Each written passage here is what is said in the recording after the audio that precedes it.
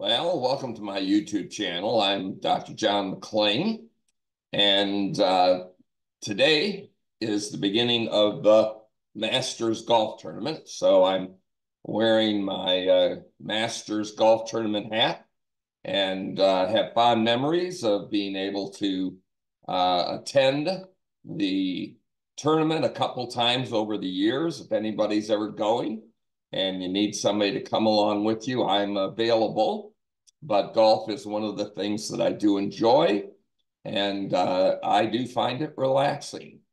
But today we're going to talk about a topic that is not particularly relaxing to a lot of people, and that is the question of near-death experiences. And they've been around for a long, long time.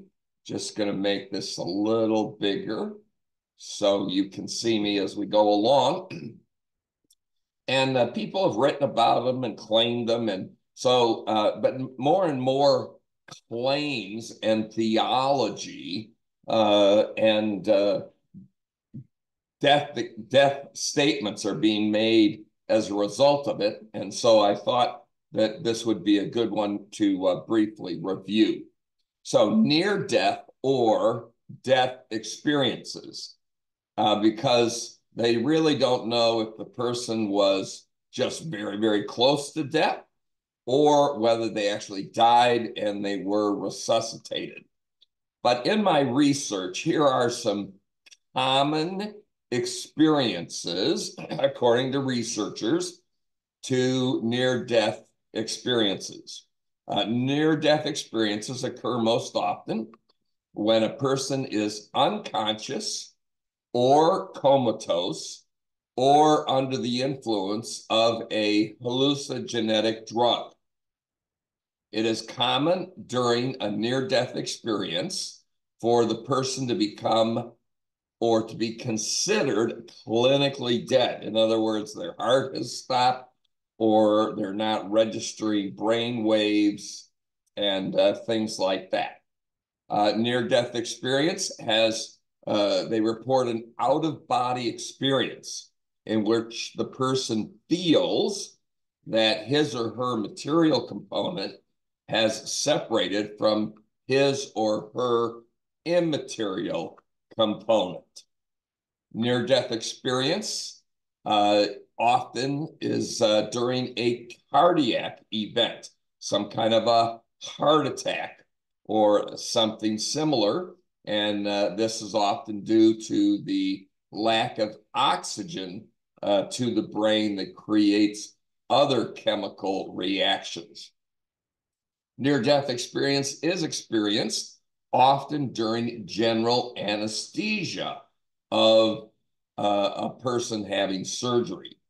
NDE often includes a review of life events and the relationships when the person supposedly comes back from the dead or whatever that is, that they've had a review of their life experiences, events, relationships with, significant people in their lives. NDE has been reported in most all cultures, Western culture, Eastern culture, tribal cultures. We have more information about this these days, only I would say because of the increase of the internet and the increase of the medical community to bring people back from death experiences. NDE experience reflects cultural influences also. In other words, many of the reports of the NDE are very much culturally, and number 7, religiously influenced. Their reporting comes out of their religious influence. And yet it's interesting that NDE has been reported by atheists and agnostics also. So religion does not need to be a component of it, but it always seems to reflect the person's culture and religion or non-religion. Near-death experience often includes a significant change in the person's life goals. In other words, it was such a profound experience that they're going to change relationships with people. They're going to change their goals in life. They're going to move forward with new things. And then NDE often includes an experience with a heavenly being or what others might report as an alien. And so these are common factors for it. Now, what does NDE prove? Absolutely nothing. Unless I wasn't clear on that. Absolutely nothing. The experience is real, but it is not necessarily true. How many experiences have we had that were real, but not true? Experiences do not validate truth or proof. And so, yes, they're very, very real, but they're not necessarily true.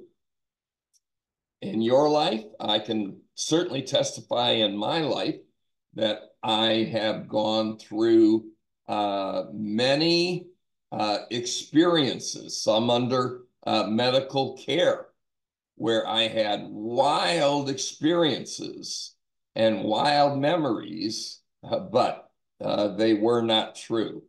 Now, ultimately, what does the Bible say about this?